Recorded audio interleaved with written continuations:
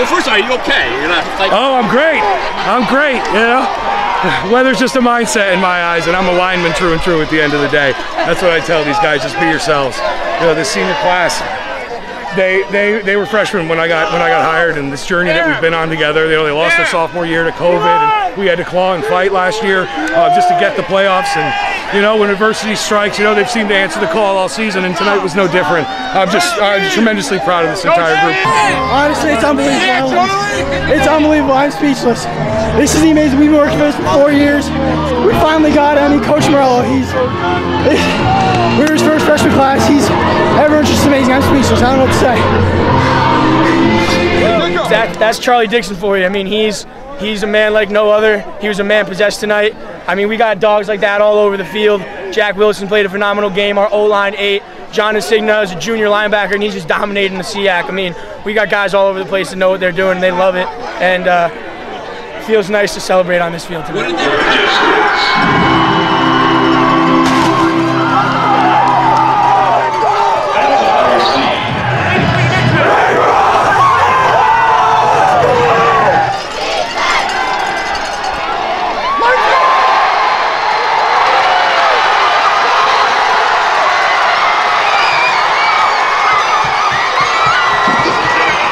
I mean, that just kind of set the tone. I knew they were going to 10-yard out every time he touched his gloves. We knew it was going to happen. Our coaches did a great job of studying him, and I just jumped it. It set the tone for the whole game.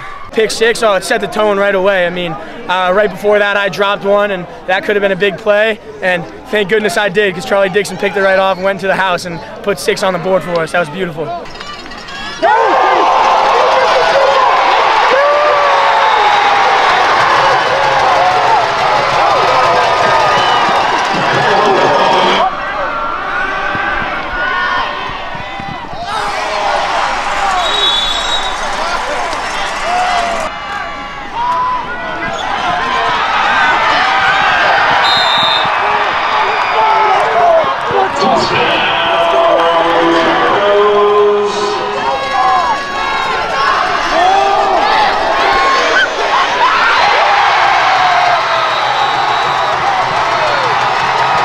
I mean, we knew our defense. We've been on fire, and this game was nothing different. I mean, our defense is just like, we're lights out now. We just won it for our team.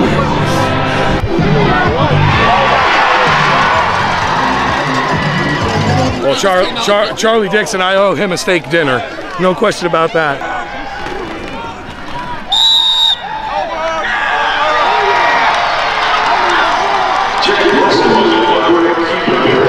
They didn't need a lot of motivation for this game. You know, this is the perfect opponent to have for a final game, because I didn't need to say much. You know, I just simply reminded them of all that they've put in and all that they have had to sacrifice for the last 12 months to get to this spot.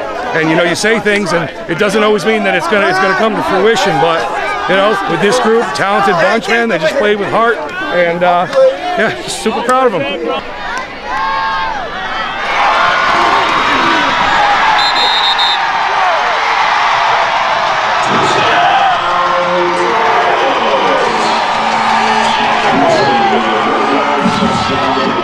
Unfortunately, a tough finish today, but again, a credit to Greenwich, and I want to give a lot of credit to my kids and my staff, because the one thing we never did was, you know, give up on ourselves. And today was not a good game by us, and we played a very good team. But this team's got a lot of heart, it's got a lot of character, and they've added to the program culture in a positive way despite very difficult circumstances.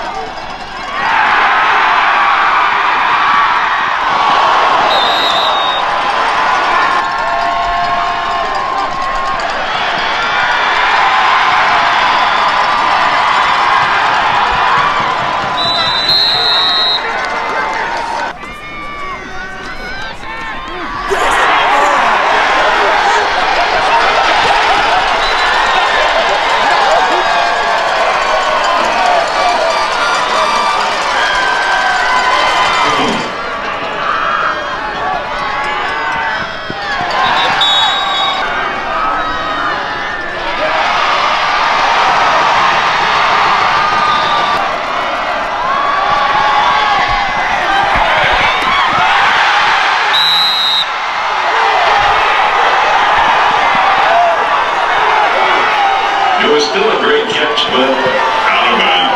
It'll be 4th down and 9.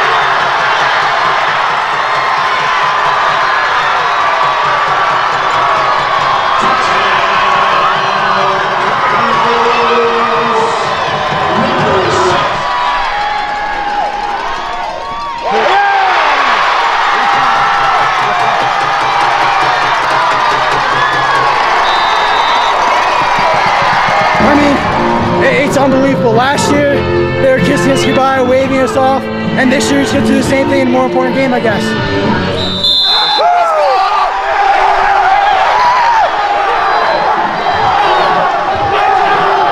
We were his first freshman class. He lost a year. I mean, we've been working for this for over a year. Last time when this team beat us at their home, we had to come out, we had to beat them, we had to do it for our coaches, we had to do it for our alumni, we had to do it for everyone, we had to do it for ourselves.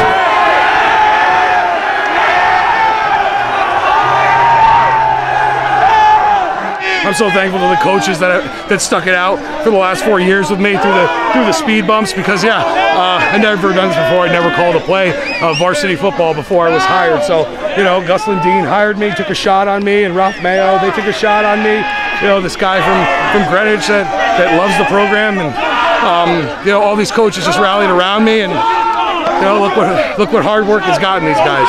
Are you the best team in the state? Are you number one? I mean, it's hard to argue that if we played anybody right now, it would be any different. So, whatever you guys decide, I'm cool with. We got what we came out for. We didn't set out a goal to be number one in the state. We set out a goal to win state championship, and we succeeded that today. When you lost by a point on Thanksgiving, did you ever imagine you'd be here? Honestly, yeah. That loss is a fluke. So is Southington. Both were 1-point losses. We should have won both of them, but I mean, it doesn't matter. Look at that score. Oh, it's gone. Look at that scoreboard. We're the best team in the state. We knew it.